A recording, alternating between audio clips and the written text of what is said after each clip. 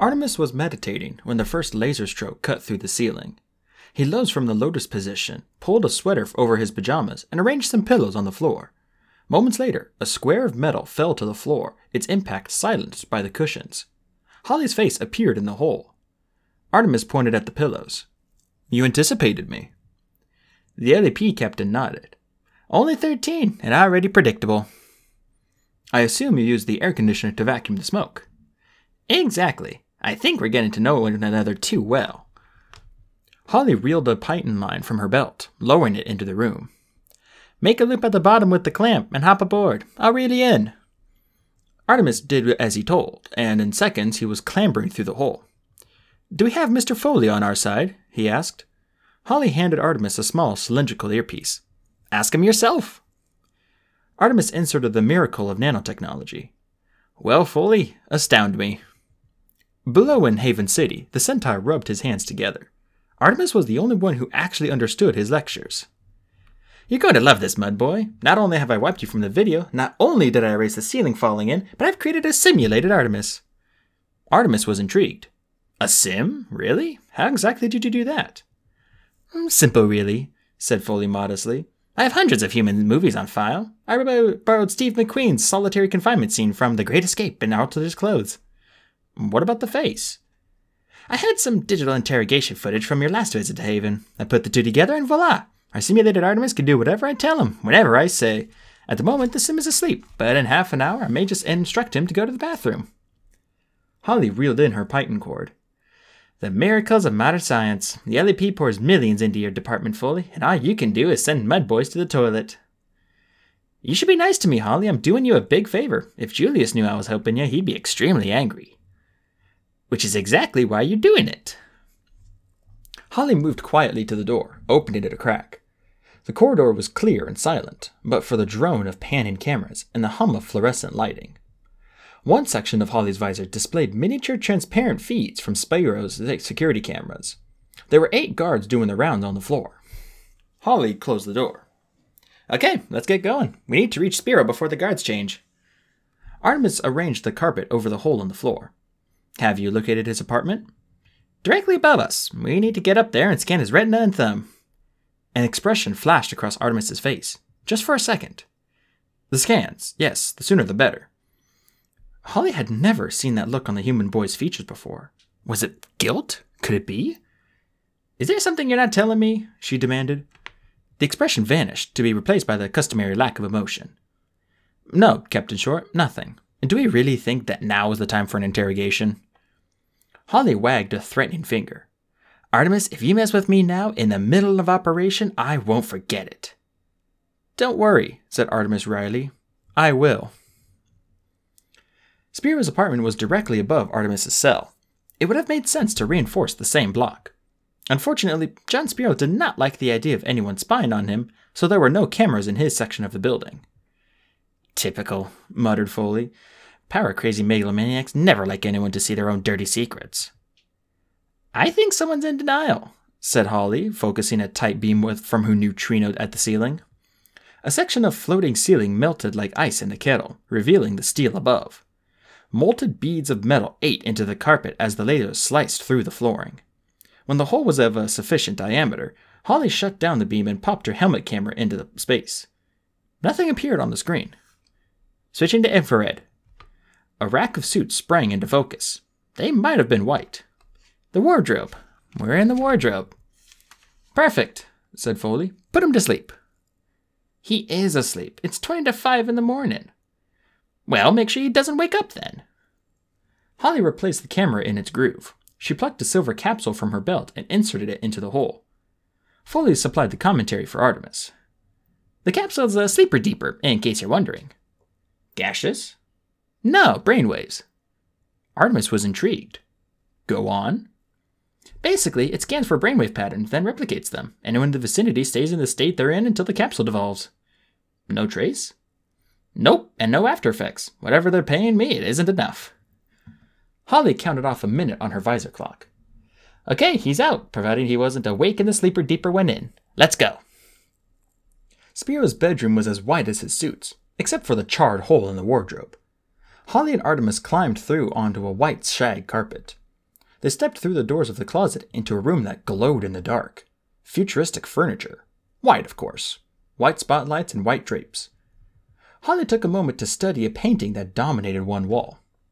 "Oh, give me a break," she said. The picture was in oils, completely white. There was a brass plaque beneath it. It read, "Snow Ghost." Spiro lay in the center of a huge futon, lost in the dunes of its silk sheets. Holly pulled back the covers, rolling John Spiro onto his back. Even in sleep, the man's face was malevolent, as though his dreams were every bit as despicable as his waking thoughts. "Nice guy," said Holly, using her thumb to raise Spiro's left eyelid. Her helmet camera scanned the eye, storing the information on its chip. It'd be a simple matter to project the file onto the vault scanner and fool the security computer.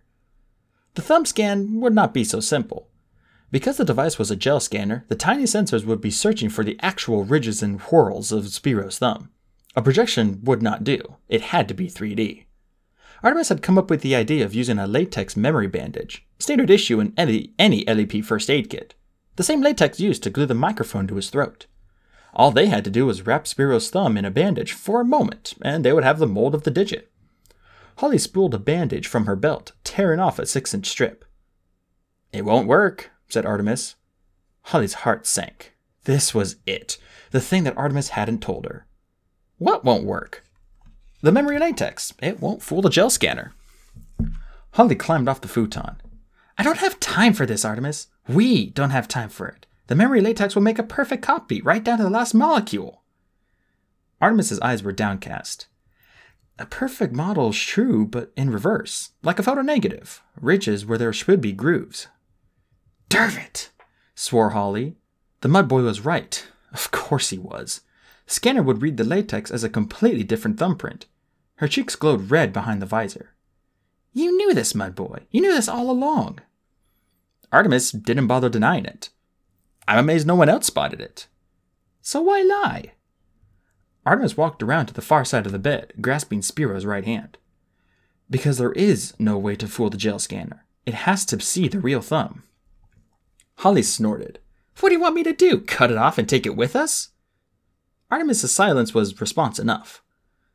"What, you want me to cut off his thumb? Are you insane?" Artemis waited patiently for the outburst to pass. "Listen to me, Captain. It's only a temporary measure. The thumb can be reattached, true?" Holly raised her palms. "Just shut up, Artemis. Just close your mouth, and I thought you changed. The commander was right. There is no changing human nature." 4 minutes, persisted Artemis. "We have 4 minutes to crack the vault and get back. Spiro won't feel a thing." Holly felt as though her helmet was shrinking. "Artemis, I'll stun you, so help me." "Think, Holly, I had no choice but to lie about my plan. Would you have agreed if I had told you earlier?" "No, and I'm not agreeing now." Artemis's face glowed as pale as the walls. "You have to, Captain. There is no other way." Holly waved Artemis away as though he were a persistent fly and spoke into her helmet mic. "Foley, are you listening to this insanity?" "It sounds insane, Holly, but if you don't get this technology back, we could lose a whole lot more than a thumb." "I can't believe it. Whose side are you on, Foley? I don't even want to think about the legal ramifications of this."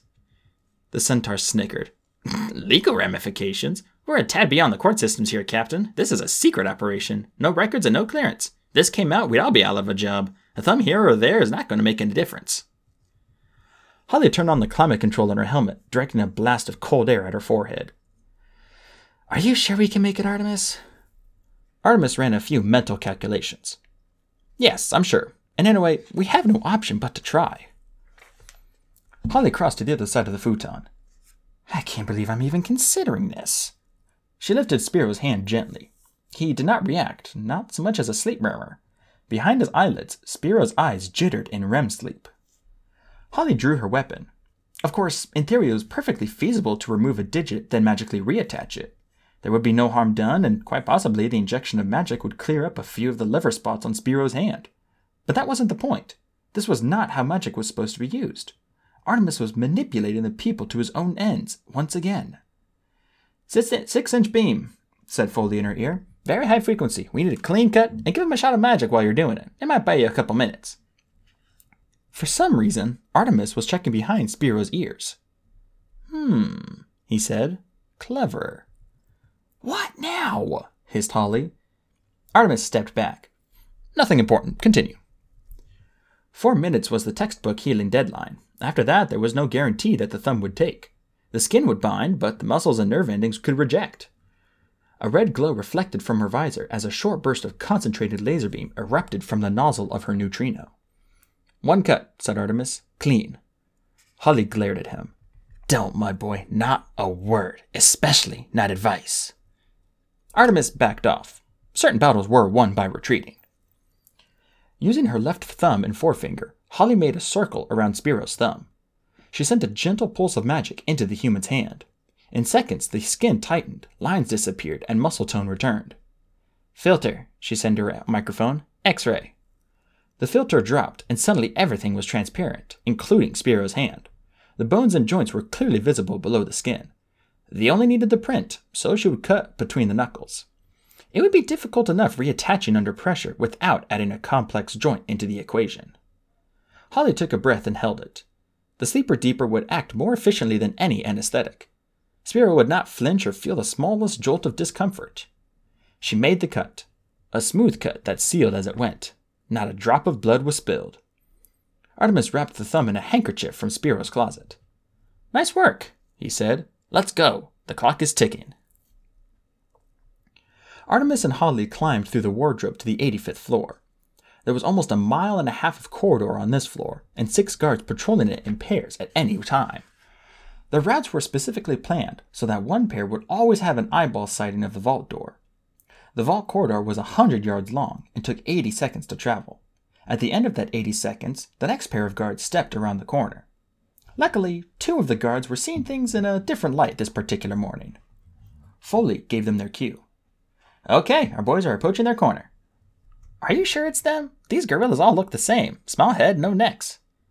"I'm sure. Their targets are showing up bright and clear." Holly had painted Pecs and Chips with a stamp generally used by customs and immigration for invisible visas. The stamps glowed orange when viewed through an infrared filter.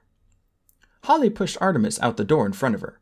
"Okay, go, and no sarcastic comments." There was no need for the warning. Even Artemis Fowl was not inclined to be sarcastic at such a dangerous stage of the plan. He ran down the corridor straight toward the 2 mammoth security guards. The jackets protruded angularly beneath their armpits. Guns, no doubt. Big ones with lots of bullets. "Are you sure they're mesmerized?" he asked Holly, who was hovering overhead. "Of course! Their minds are so blank it was like writing it with chalk on a board. But I could stun them if you'd prefer." "No," panted Artemis. "No trace. There must be no trace." Pecs and Chips were closer now, compared the merits of various fictional characters. "Captain Hook rocks," said Pecs. "He would kick Barney's purple butt 10 times out of 10. Chips sighed. "You're missing the whole point of Barney. It's a values thing. Butt kicking is not the issue." They walked right past Artemis without seeing him. And why would they? Holly had mesmerized them not to notice anybody out of the ordinary on this floor, unless they were specifically pointed out to them. The outer security booth lay before them. There were approximately 40 seconds left before the next set of guards turned the corner. The unmesmerized set. "Just over half a minute, Holly. You know what to do." Holly turned up the thermocoils in her suit so they were exactly at room temperature. This would fuel the lattice of lasers that crisscrossed the vault's entrance. Next, she set her wings to a gentle hover. Any more downtrodden could activate the pressure pad underfoot. She pulled herself forward, finding purchase along the wall where her helmet told her no sensors were hidden. The pressure pad trembled from the air displacement, but not enough to activate the sensor. Holly watched her progress impatiently. "Hurry, Holly, 20 seconds." Holly grunted something unprintable, dragging herself to within touching distance of the door. "Video file Spiro 3, she said, and her helmet computer ran the footage of John Spiro punching in the vault door code. She mimicked his actions, and inside the steel door, 6 reinforced pistons retracted, allowing the counterweighted door to swing wide on its hinges. All external alarms were automatically shut off. The secondary door stood firm, 3 red lights burning on its panel. Only 3 barriers left now: the gel pad, the retina scan, and the voice activation. This kind of operation was too complicated for voice command. Foley's computers had been known to misinterpret orders, even though the Centaur insisted it was fairy error. Holly ripped back the Velcro strap covering the helmet command pad on her wrist. First, she projected a 3D image of Spiro's eyeball to a height of 5'6". The retina scanner sent out a revolving beam to read the virtual eyeball. Apparently satisfied, it disabled the first lock. A red light switched to green. The next step was to call up the appropriate sound wave file to trick the voice check. The equipment was very sophisticated and could not be fooled by a recording. A human recording, that is. Foley's digital microphones made copies that were indistinguishable from the real thing. Even stinkworms, whose entire bodies were covered with ears, could be attracted by a worm mating hiss from Foley's recording equipment. He was currently in negotiation with a fairy insect collection agency for the rights. Holly played the file through her helmet speakers. "John Spiro, I am the boss, so open up quick." Alarm number 2 disengaged. Another light green. "Excuse me, Captain," said Artemis, an undercurrent of apprehension creeping into his voice. "We're almost out of time." He unwrapped the thumb and stepped past Holly onto the red floor plate. Artemis pressed the thumb into the scanner. Green gel oozed into the severed digits' whorls. The alarm display flashed green. It had worked. Of course it had. The thumb was genuine after all. But nothing else happened. The door didn't open. Holly punched Artemis in the shoulder. "Well, are we in?"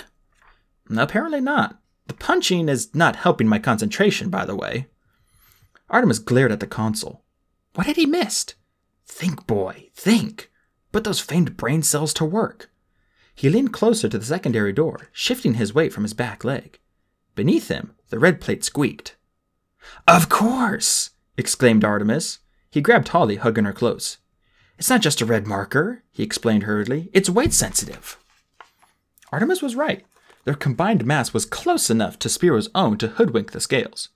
Obviously a mechanical device. A computer would never have been fooled. The secondary door slid in its groove below their feet. Artemis handed Holly the thumb. "Go," he said. "Spiro's time is running out. I'm right behind you." Holly took the thumb. "And if you're not?" "Then we go to plan B." Holly nodded slowly. "Let's hope we don't have to." "Let's hope."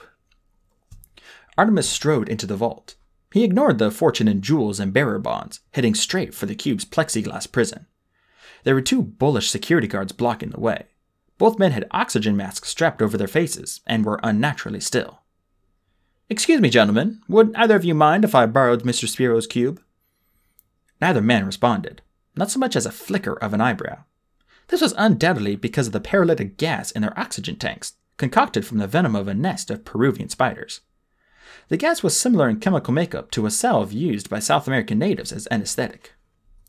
Artemis keyed in the code, which Foley was reciting in his ear, and the plexiglass case slid open. The 4 sides of the plexiglass box descended into the column on silent motors, leaving the C-cube unprotected. He reached out a hand for the box.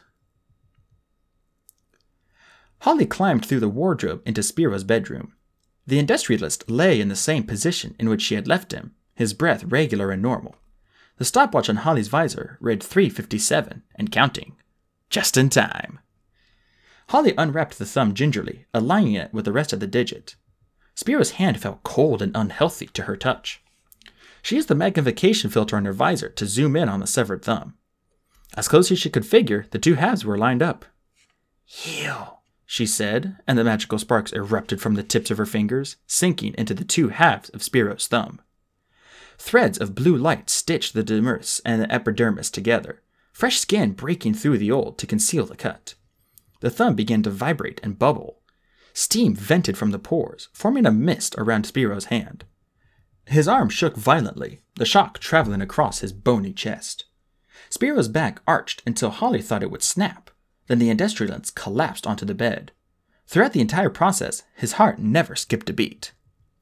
A few stray sparks skipped along Spiro's body, like stones on a pond, targeting the area behind both ears, exactly where Artemis had been looking earlier.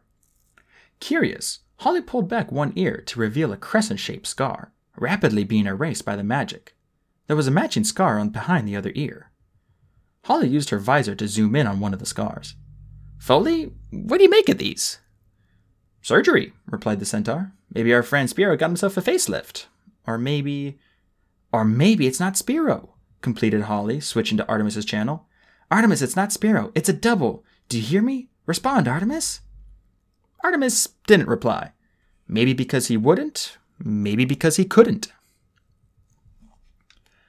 Artemis reached out a hand for the box, and a false wall hissed back pneumatically. Behind it stood John Spiro and Arno Blunt. Spiro's smile was so wide he could have swallowed a slice of watermelon. He clapped his hands, jewelry jangling. "Bravo, Master Fowl! Some of us didn't think you'd get this far." Blunt took a $100 bill from his wallet and handed it to Spiro. "Thank you very much, Arno. I hope this teaches you not to bet against the house." Artemis nodded thoughtfully. In the bedroom, that was a double. "Yeah, my Costa, my cousin. We got the same shaped head. 1 or 2 cuts, and we could be peas in a pod." "So you set the gel scanner to accept his print?" "For 1 night only. I wanted to see how far you'd get." "You're an amazing kid, Artie. No one has ever made it into the vault before, and you'd be amazed at how many professionals have tried. There are obviously a few glitches in my system, something the security people have to look at. How'd you get in here anyway? You don't appear to have Costa with you." "Trade secret." Spiro stepped down from the low platform. No matter. We'll review the tapes. There are bound to be a couple of cameras you couldn't rig. One thing is for sure, you didn't do it without help. Check it for a mirror piece, Arno."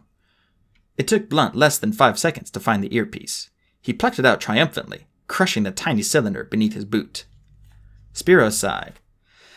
"I have no doubt, Arno, that little electronic wonder was worth more than you will make in a lifetime. I don't really know why I keep you around. I really don't." Blunt grimaced. His teeth were plexiglass and half filled with blue oil. A macabre wave machine. "Sorry, Mr. Spiro." You'll be sorrier still, my dentally challenged friend," said Artemis, "because Butler is coming." Blunt took an involuntary step backward. Don't think that mumbo jumbo's scaring me. Butler is dead. I saw him go down." "Go down, perhaps, but did you see him die? If I remember the sequence of events correctly, after you shot Butler, he shot you." Blunt touched the sutures on his temple. "A lucky shot." "Lucky? Butler is a proud marksman. I wouldn't say that to his face." Spiro laughed delightedly. "The kid is messing with your mind, Arno. 13 years old and he's playing you like a grand piano in Carnegie Hall. Get yourself a spine, man. You're supposed to be a professional." Blunt tried to pull himself together, but the ghost of Butler haunted his features. Spiro plucked the sea cube from its cushion. "This is fun, Artie. All this tough talk and repartee, but it doesn't mean anything. I win again. You've been outflanked. This has all been a game to me. Amusement. Your little operation has been most educational, if pathetic. But you gotta realize that it's over now. You're on your own, and I don't have time for any more games." Artemis sighed, the picture of defeat. "All of this has been a lesson, hasn't it? Just show me who's boss." "Exactly. It takes some people a while to learn. I find that the smarter the enemy, the bigger the ego. You had to realize that you were no match for me, before you even had to do what I've asked." Spiro placed a bony hand on the Irish boy's shoulder. Artemis could feel the weight of his jewelry. "Now listen carefully, kid. I want you to unlock this cube. No more blarney. I never met a computer nerd yet who didn't leave himself a back door. You open this baby up now, or I'm going to stop being amused. And believe me, you don't want that." Artemis took the blue cube in both hands, staring at its flat screen. This was the delicate phase of his plan. Spiro had to believe that once again he had outmaneuvered Artemis Fowl. "Do it, Artie. Do it now." Artemis ran a hand across his dry lips. "Very well, I need a minute." Spiro patted his shoulder. "I'm a generous man. Take 2. He nodded at Blunt. "Stay close, Arno. I don't want our little friend setting up any more booby traps." Artemis sat at a stainless steel table, exposing the cube's inner workings. He quickly manipulated a complicated bunch of fiber optics, removing one strand altogether, the LEP blocker. After less than a minute, he resealed the cube. Spiro's eyes were wide with anticipation, and dreams of unlimited wealth danced in his brain. "Good news, Artie. I only want good news only." Artemis was more subdued now, as if the reality of his situation had finally eaten through his cockiness. "I've rebooted it. It's working, except..." Spiro waved his hands. Bracelets tinkled like cat's bells. Except? This better be an itty-bitty except kind of thing. It's nothing, hardly worth mentioning. I had to revert to version 1.0. Version 1.2 was coded strictly to my voice patterns. 1.0 is less secure, if a bit more temperamental. Temperamental? You're a box, not my grandmother, Cube.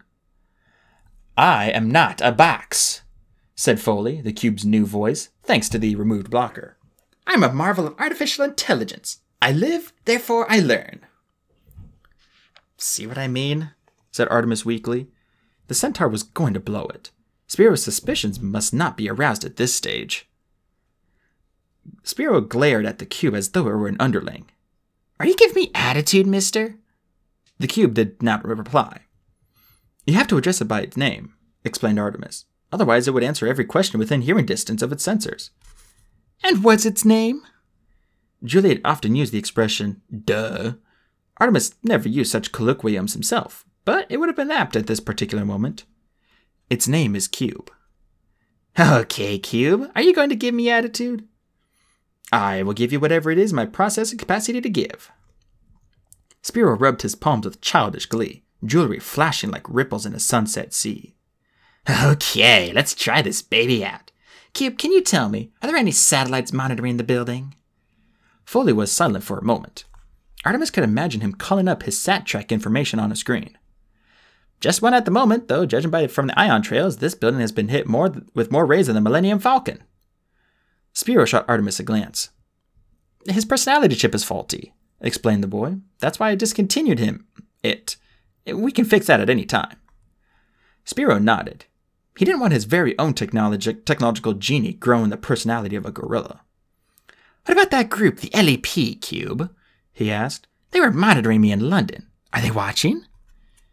The LEP? That's a Lebanese satellite TV network, said Foley, following Artemis' instructions. Game shows mostly. Their footprint doesn't reach this far. Okay, forget about them, Cube. I need to know that satellite serial number. Foley consulted his screen. Let me see. U.S., registered to the federal government, number ST1147W. Spiro clenched both fists. Yes, correct. I happen to already have that information myself. Cube, you have passed my test. The billionaire danced about the laboratory, reduced to childish displays by his greed. I'm telling you, Artie, this has taken years off me. I feel like putting on a tuxedo and going to prom. Indeed. I don't know where to start. Should I make my own money, or should I rip somebody else's? Artemis forced a smile. The world is your oyster. Spiro patted the cube gently. Exactly. That's exactly what it is. And I'm going to take every pearl it has to offer. Pex and Chips arrived at the vault door, guns drawn. Mr. Spiro, stammered Pex. Is this some kind of drill? Spiro laughed. Oh, look, here comes the cavalry. An eternity too late. No, this is not a drill, and I would dearly love to know how little Artemis here got past you two. The hired muscle stared at Artemis as though he had just appeared from nowhere, which, for their mesmerized brains, he had. Well, I don't know, Mr. Spiro. We never saw him. You want I should take him outside for a little accident? Spiro laughed, a short, nasty bark. Ha! I got a new word for you two dumbbells. Expendable. You are and he isn't. Just yet. Get it? So just stand there and look dangerous. Otherwise, I may have to replace you with two shaved gorillas. Spiro gazed into the cube screen, as though there was nobody else in the room. I reckon I got 20 years left in me. After that, the world can go to hell as far as I'm concerned. I have no family, no heirs. There's no need to build for the future. I'm going to suck this planet dry, and with this cube I can do whatever I want to whoever I want. I know the first thing I'd do, said Pex. His eyes seemed surprised that the words were coming out of his mouth. Spiro froze. He wasn't used to being interrupted in mid-rant. What'd you want to do, dumbbell? Buy yourself a booth at Merv's Rib and Roast? Nah, said Pex. I'd stick it to those phone techs guys. They've been rubbing Spiro Industries' nose in it for years. It was an electric idea. Not only because Pex had actually had an idea, but because it was actually a good one. The notion lit a thoughtful spark in Spiro's eyes. Phone techs, I hate those guys. Nothing would give me greater satisfaction than to destroy that bunch of second-rate phone freaks. But how? Now it was Chips' turn. I hear they're working on a new top-secret communicator. Super life battery or something. Spiro did a double take. First Pex, now Chips. Next thing you know, they'd be learning to read. Nevertheless. Cube, said Spiro, I want you to access the PhoneTix database. Copy the schematics for all their projects in development.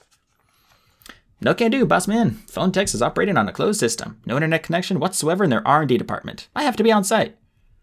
Spiro's euphoria disappeared. He rounded on Artemis. What's he talking about? Artemis coughed, clearing his throat.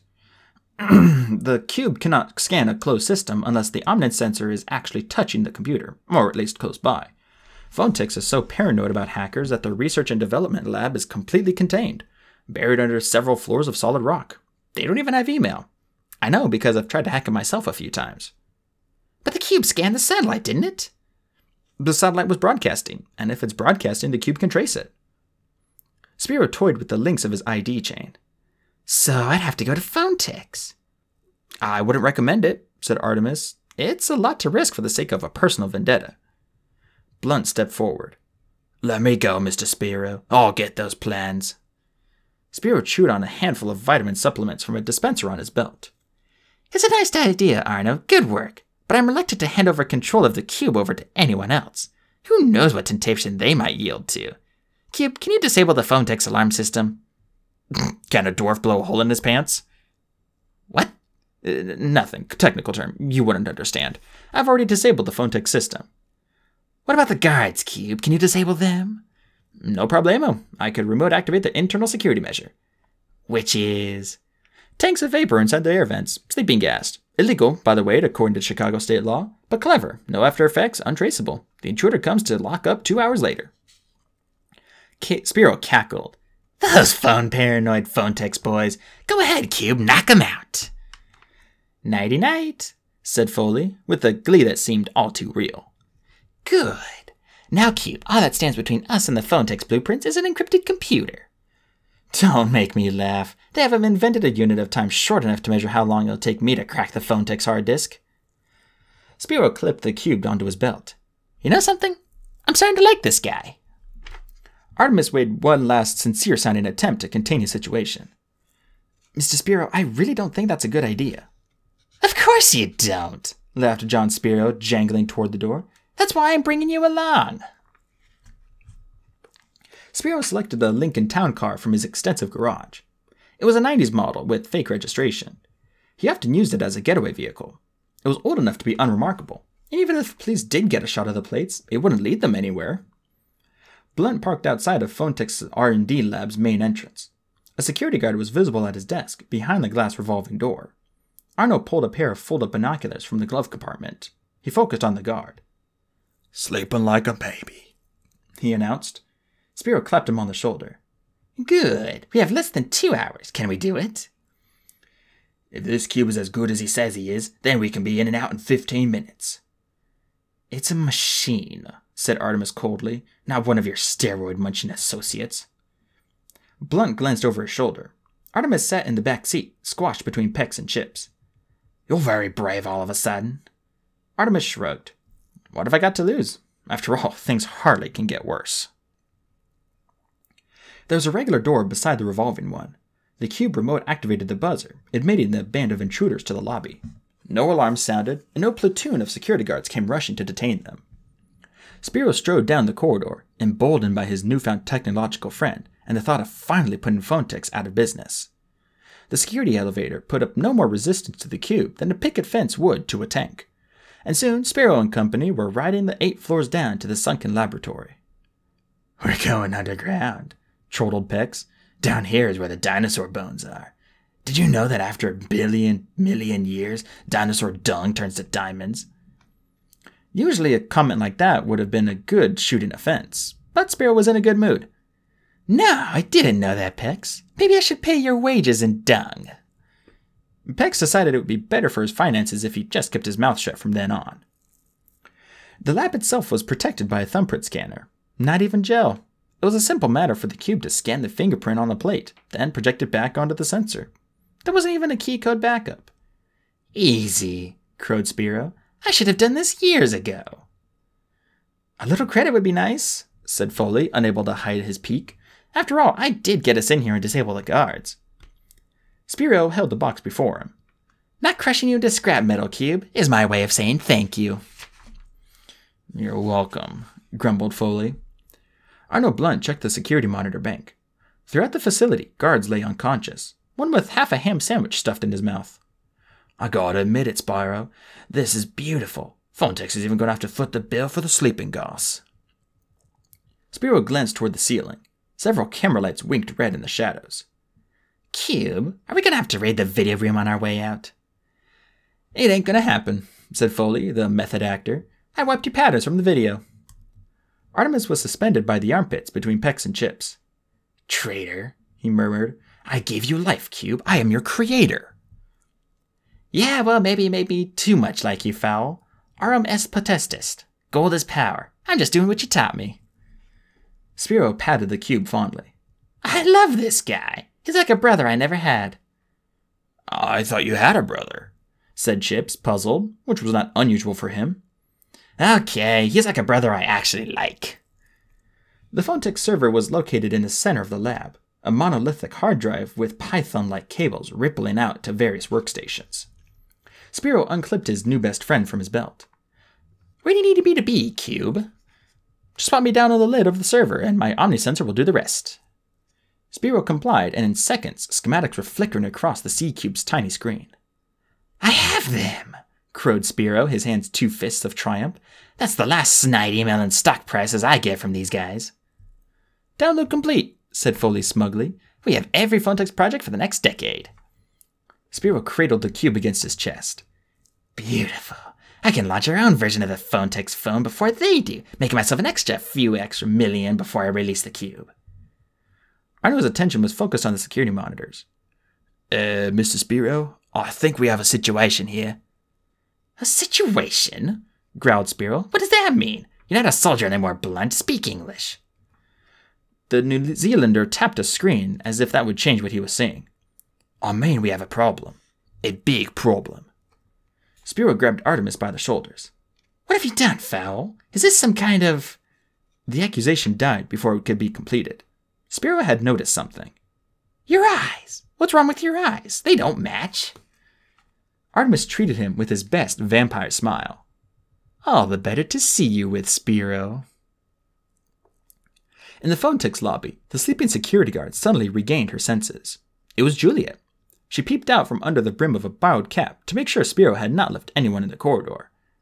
Following Artemis's capture in Spyro's vault, Holly had flown them both to Phontex to initiate Plan B. Of course, there had been no sleeping gas. For that matter, there had only been 2 guards. One was taking a restroom break, and the other was doing rounds on the upper floors. Still, Spyro did not need to know that. He was busy watching Foley's family of Sim security snoring all over the building, thanks to a video clip of the Phontex system. Juliet lifted the desk phone and dialed 3 numbers. 911. Spyro reached 2 fingers delicately into Artemis's eye, plucking out the iris cam. He studied it closely, noting the microcircuitry on the concave side. This is electronic, he whispered. Amazing. What is it? Artemis blinked a tear from his eye. It's nothing. It was never here, just as I was never here. Spyro's face twisted in sheer hatred. You were here all right, Fowl, and you'll never leave here. Blunt tapped his employer on the shoulder, an act of unforgivable familiarity. Boss, Mr. Spyro, you really need to say this. Juliet stripped off her Phontex security jacket. Underneath, she wore a Chicago PD SWAT uniform. Things could get hairy in the R&D lab, and it was her job to make sure that Artemis did not get hurt. She hid behind a pillar in the lobby and waited for the sirens. Spyro stared at the lab security monitors. The pictures had changed. There were no more sleeping guards around the facility. Instead, the screens played a tape of Spyro and his cronies breaking into Phontex, with one crucial difference. There was no trace of Artemis on the screen. What's happening, Cube? Spluttered Spyro. You said we've all been wiped from the tapes.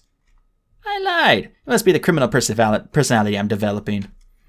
Spyro smashed the cube against the floor. It remained intact. Tough polymer, said Artemis, picking up the microcomputer. Almost unbreakable. Unlike you, retorted Spyro. Artemis looked like a doll between Pex and Chips. Don't you understand yet? You're all on tape. The cube was working for me. Big deal, so we're on tape. All we have to do is pay the security booth a visit and take the recordings. It's not going to be that simple. Spiro still believed that there was a way out. And why not? Who's going to stop me? Little old you? Artemis pointed to the screens. No, little old them. The Chicago PD brought everything they had, and a few things they had to borrow. Phonetics was the city's biggest single employer, not to mention one of the top 5 subscribers to the Police Benevolent Fund. When the 911 call came from their offices, the duty sergeant put out a citywide call. In less than 5 minutes, there were 20 uniforms and a full SWAT team beating on the Phonetics doors. 2 choppers hovered overhead, and 8 snipers lined the roofs of adjacent buildings. No one was leaving the area, unless they were invisible. The Phonetics security guard had just returned from his rounds and noticed the intruders on the monitors. Shortly after, then, he noticed a group of Chicago PD tapping the door with their gun barrels. He buzzed them in. I was just about to call you guys. There's a bunch of intruders in the vault. They must have tunneled into something because they don't come past me. The security guard on a restroom break was even more surprised. He was just finishing off the sports section of the Herald Tribune when 2 very serious-looking men in body armor burst into the cubicle. ID, growled one, who apparently did not have the time for full sentences. The security guard held up his laminated card with a shaking hand. Stay put, sir, advised the other police officer. He didn't have to say it twice. Juliet slipped out from behind the pillar, joining the ranks of the SWAT team. She pointed her gun and roared with the best of them, and was instantly assimilated into the group. Their assault was cut short by a tiny problem. There was only one access point to the lab, the elevator shaft. 2 officers pried open the elevator door with crowbars. Here's our dilemma, said one. We cut the power, but we can't get the elevator up here. If we call the elevator up here first, then we tip off for intruders. Juliet shouldered herself to the front of the group. Excuse me, sir. Let me go down the cables. I blow the doors and you cut the power. The commander didn't even consider it. No, too dangerous. The intruders will have plenty of time to put 100 rounds into the elevator. Who are you, anyway? Juliet took a small gripper from her belt. She clipped it onto the elevator cable and hopped into the shaft.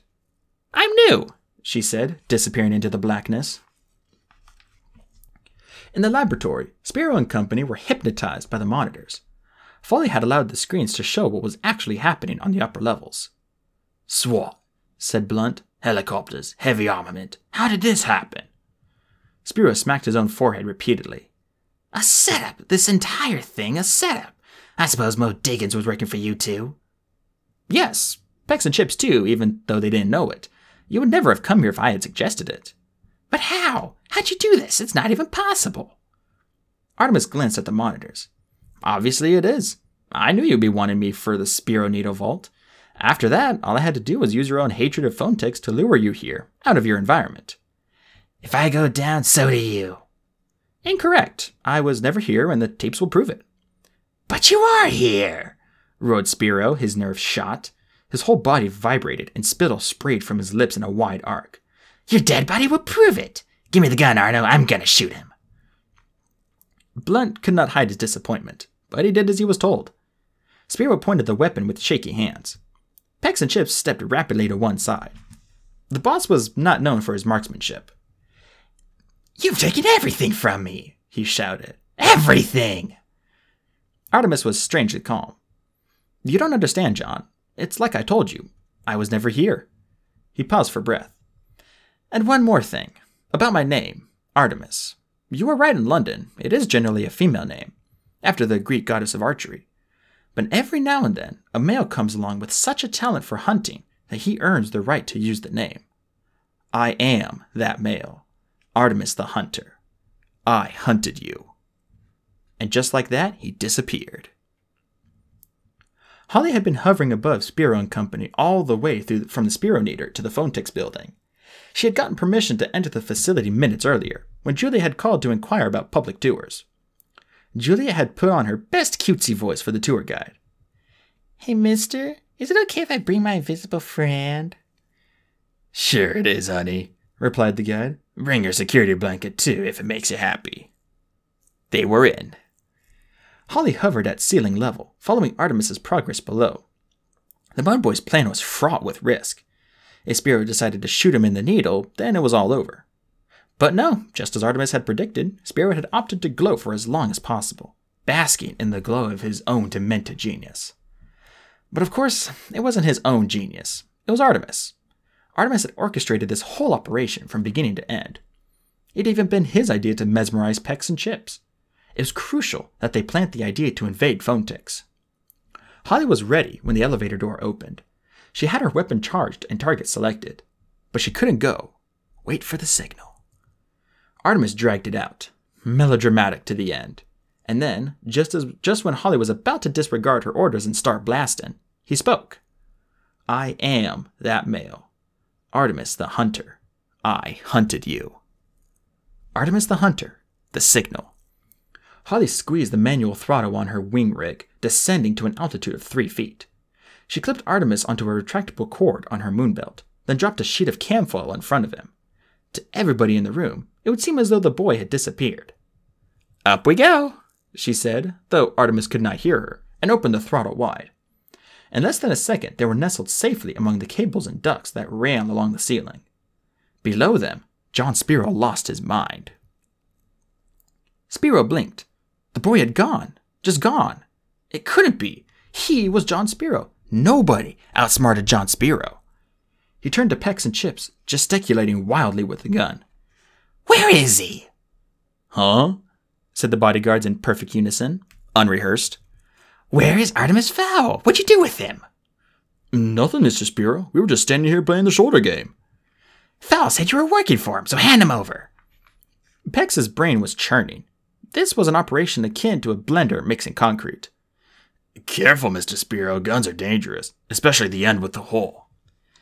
This isn't over, Artemis Fowl, Spiro roared at the ceiling. I will find you. I will never give up. You've got John Spiro's word on it.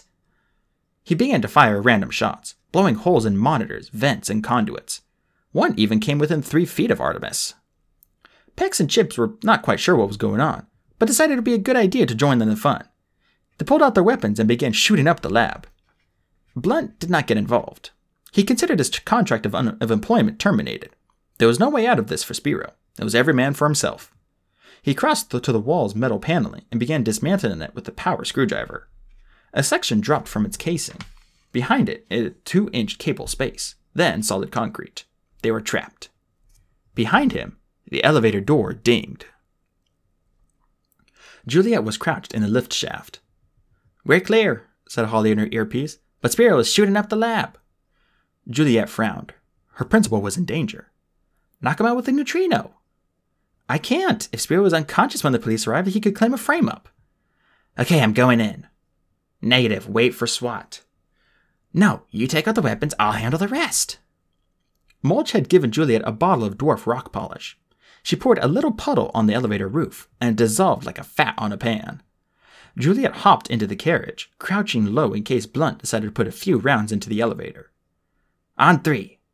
Juliet, I'm going on 3. Okay. Juliet reached up to the door open button. 1.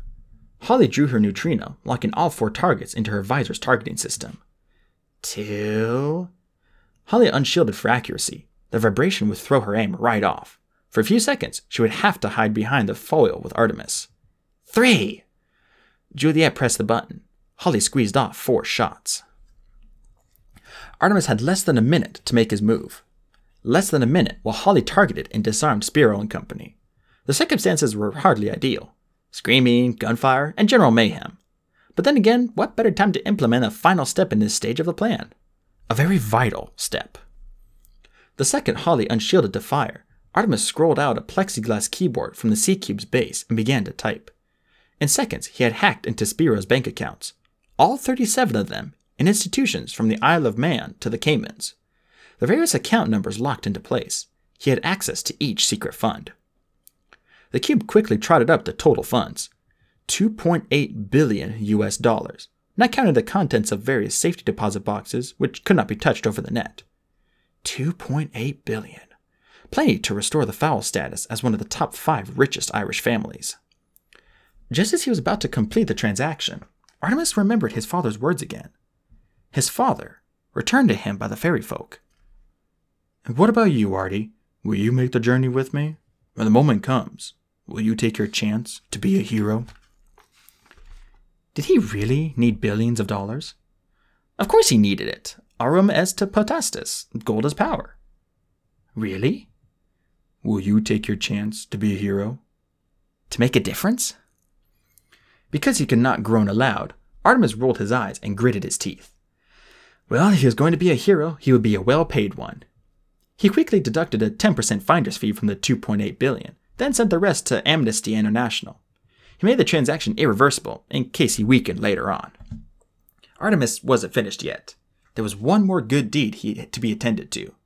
The success of this venture depended on Foley's being too busy watching the show to notice Artemis hacking into his system. He brought up the LEP site and set the codebreaker working on a password. It took 10 valuable seconds per minute, but he was soon flying through LEP microsites. Artemis found what he needed on perp profiles. Mulch Diggum's complete arrest record. From there, it was a simple matter to follow the electron trail back to the original search warrant for Mulch's dwelling. Artemis changed the date on the warrant to read the day after Mulch's arrest. This meant that all subsequent arrests and convictions were null and void. A good lawyer would have him out of prison in a heartbeat. I'm not finished with you yet, Mulch Diggums, he whispered, logging out and clipping the cube onto Holly's belt. Juliet came through the door so fast her limbs were a blur. She had removed her helmet for better visibility, and the jade ring trailed behind her like a fishing lure on the end of a line. Butler would never take chances like this, she knew. He would have some perfectly practical, safe plan, which is why he had his blue diamond tattoo and she didn't. Well, maybe she didn't want a tattoo. Maybe she wanted a life of her own. She quickly assessed the situation. Holly's aim was true. The two gorillas were rubbing their scorched hands, and Spiro was stamping his feet like a spoiled child. Only Blunt was on the floor, going for his gun. Even though the bodyguard was on his hands and knees, he was still almost at her eye level. Aren't you going to give me a chance to get up? He asked. No, said Juliet, whipping the jade ring around like the stone that felled Goliath.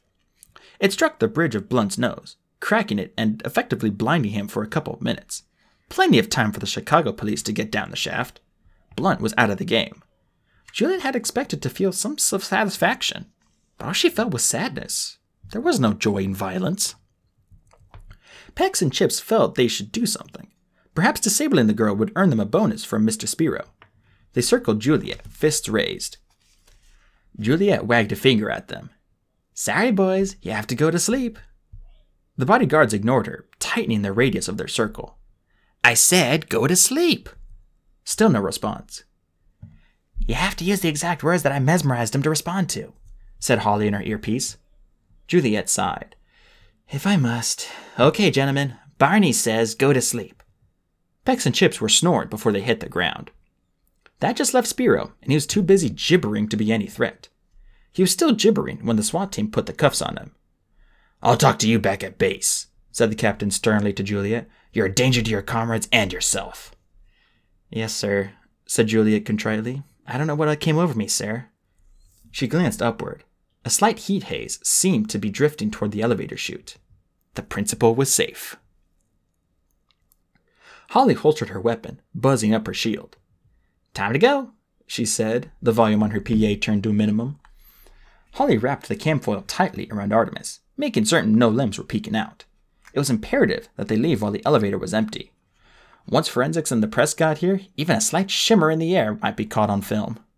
As they flew across the room, Spiro was being led from the lab. He had finally managed to calm down. This was a setup, he proclaimed in his best innocent voice. My lawyers are going to rip you guys apart. Artemis could not resist speaking as they floated past his ear. Farewell, John, he whispered. Never mess with a boy genius. Spiro howled at the ceiling like a demented wolf. Mulch was waiting across the street from the Phonetics lab, revving the van like a Grand Prix driver. He sat behind the wheel on an orange crate, with a short plank taped to his foot. The other end of the plank was taped to the accelerator. Juliet studied the system nervously. Shouldn't you untie that foot, in case you need to use the brake? Brake? Mulch laughed. Why would I use the brake? I'm not doing my driving test here. In the back of the van, Artemis and Holly simultaneously reached for their seatbelts.